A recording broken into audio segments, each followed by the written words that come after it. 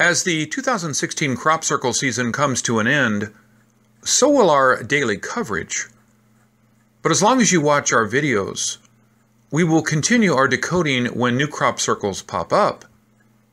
Today, I will share with you what we found on the August 17th Narrated crop circle in Wiltshire, England, and the August 24th crop in Woodway Bridge, Wiltshire, and then the August 27th crop in Overton Hill, the sanctuary in Wiltshire. Let's start with the hexagon on August 17th. Remember I said before, decoding crop circles is never easy. You can't decode when it is simple. You can't decode when it is hard. When you decode, no matter what, you will be called dumb.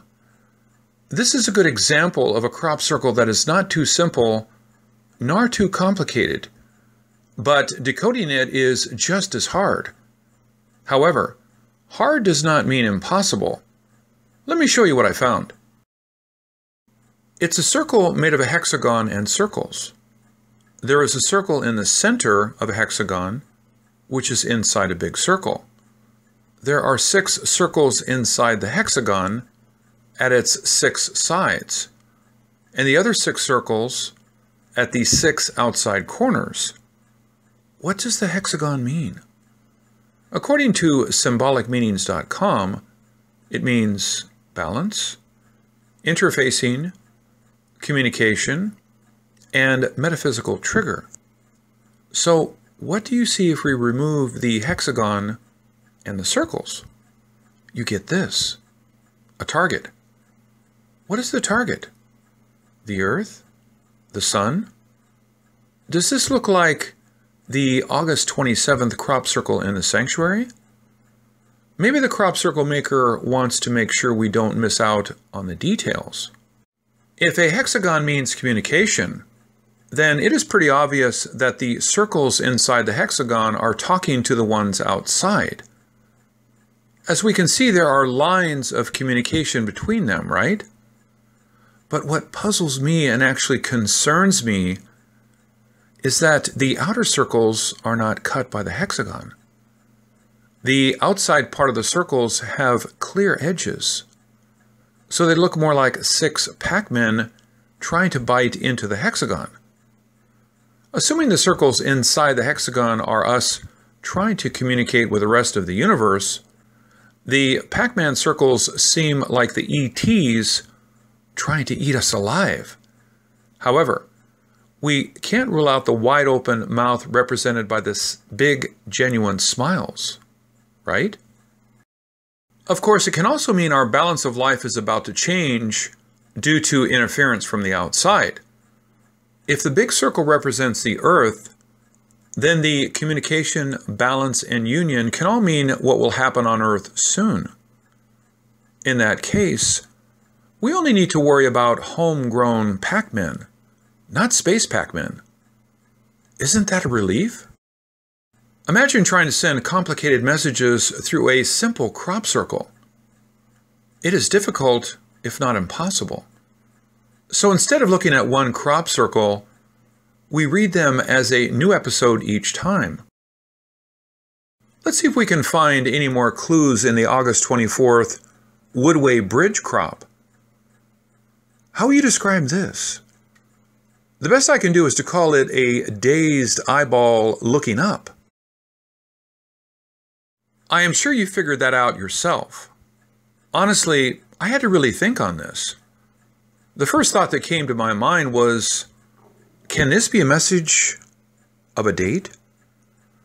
So I checked on solarsystemscope.com and boom, I got the answer. You see, when you open solarsystemscope.com, you immediately see the planetary map of today. On August 31, 2016, all the planets are on one side of the sun.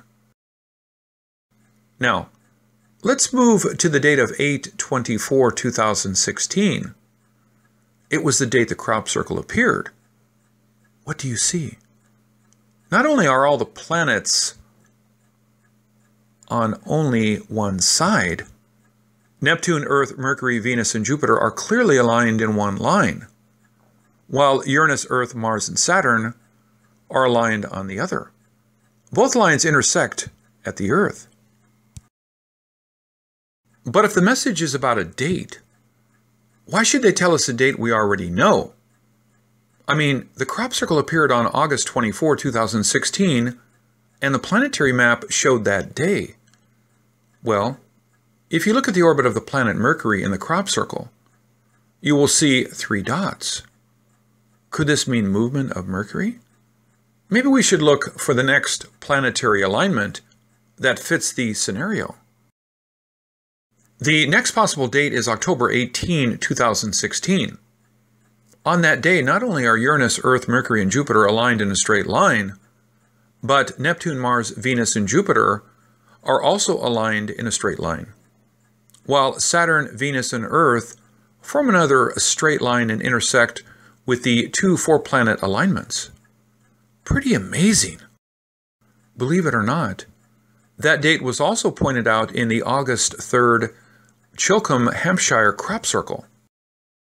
When I released the decoding of the 8/3/2016 circle on 8/4/2016, I thought it was a calendar of 100 days, with days past, crossed out, and I thought there were 22 days left, which means something may happen on August 25, 2016.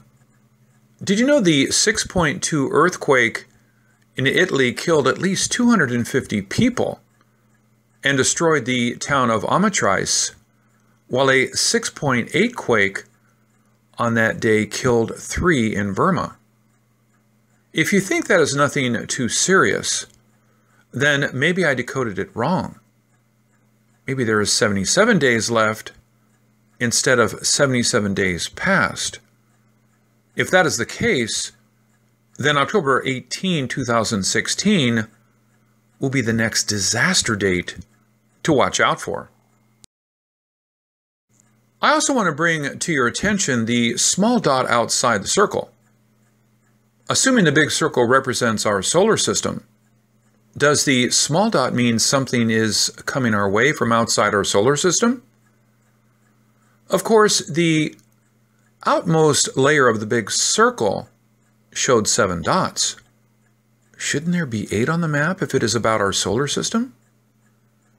If the small dot outside the circle does not represent an intruder, but the 8 planets, could it mean one of our planets will be cruising out of its orbit? Or the map may just be pointing to another date? A date ranging between October 18th till October 30, 2016. That is when all planets are on one side of the sun. Maybe that is the time we will be faced with another challenge. Now let's look at the August 27th crop in Overton, the sanctuary in Wiltshire, England. As you can see, it is a very simple crop circle. A double circle in the center, with a big circle on the outside. That is formed in the sanctuary like the August 17 crop circle. Does this mean Earth is our sanctuary? Does this mean we need to seek a sanctuary? What do you think? I actually had 2 dreams last night. In the first one, I saw a tall building collapse. I think it is a big hotel like the Ritz. And then in the second dream, I kept on hearing the words, "before November."